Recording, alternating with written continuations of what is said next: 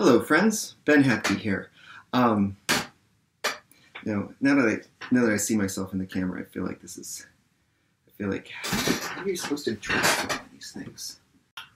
Hey, so no, it's not really. Oh, nope. Greetings. It's no. Why did I think this would work? Hello. Did I push the right button? Oh, hello.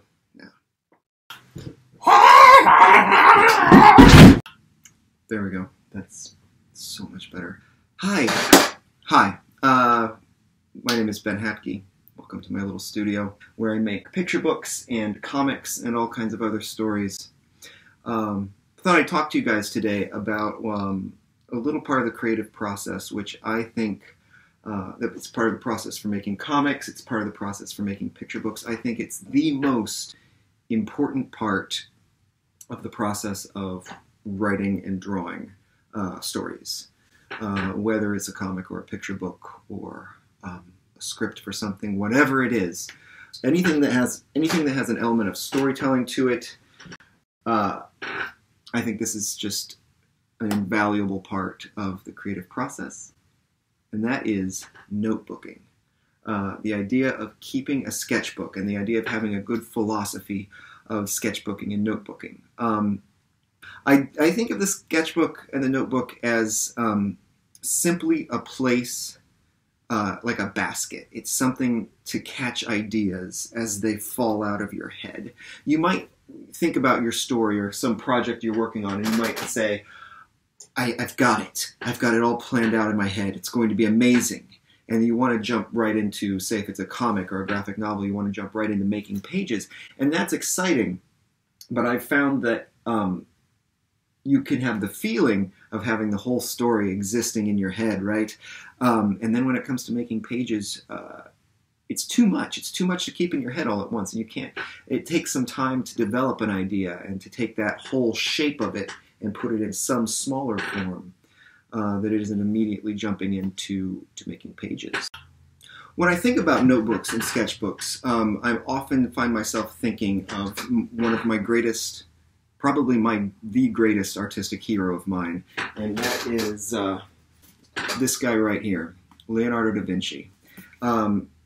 He was one of the greatest products of the Italian Renaissance. And we don't know him just for painting. One of the world's treasures is his notebooks, because he kept thousands of pages of notes and drawings and sketches, and so his handwriting, he wrote backwards in his notebooks. Nobody's quite sure why, whether it was a code or whether it was just his way of writing, but the point is, the notes made sense to him, and that's what was important, and he was curious about everything. So his notes range from weird faces of people that he saw on the street to drawings of birds and fanciful designs for contraptions that he invented, and he just, like, it was a space for him to have boundless curiosity and, as I said, catch ideas as they fall out of his brain. And we see pictures of his notes that are just so gorgeous and so beautiful. The Vitruvian Man is perhaps the greatest of his notebook drawings, but there's still just some drawings that are just, doodles. He did a lot of just doodling in his notebooks. So a notebook is a safe space for you to feel free to just scribble your ideas down, and that's how ideas develop. I feel that with the best ideas, even when you're chasing the best of ideas, I think that you just have to do a lot of versions of these ideas. You have to dig through a lot of incomplete or even not so good versions of any idea before you get to the really good stuff.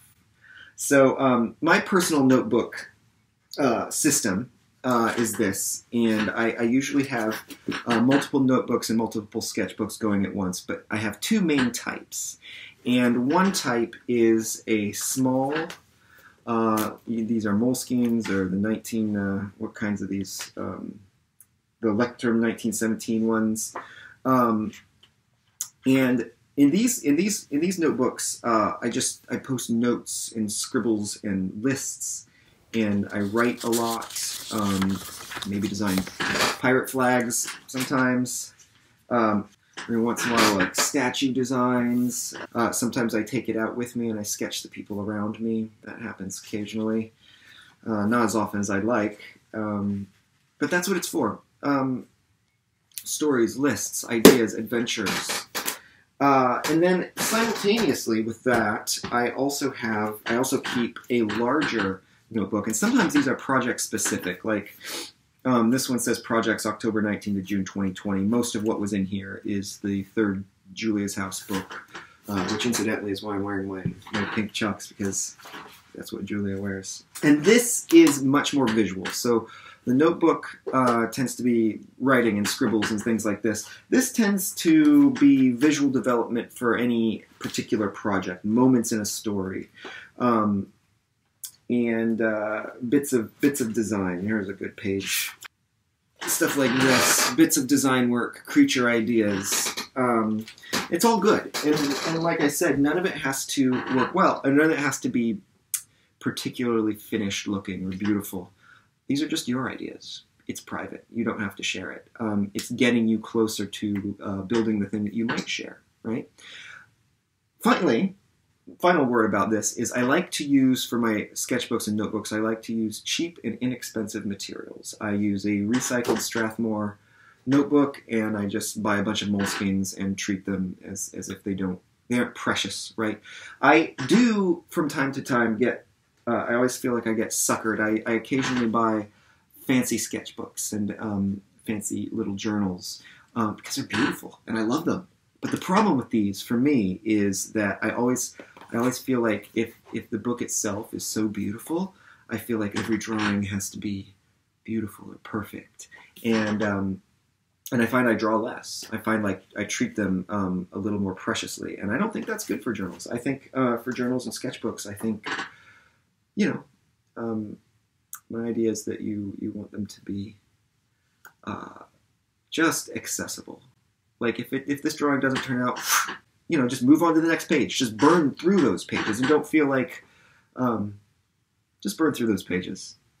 Anyway, that's my little ramble about notes and sketchbooks. And I hope you guys have good creative days. Hang in there. It's good to see you virtually. I'm not sure what's going on,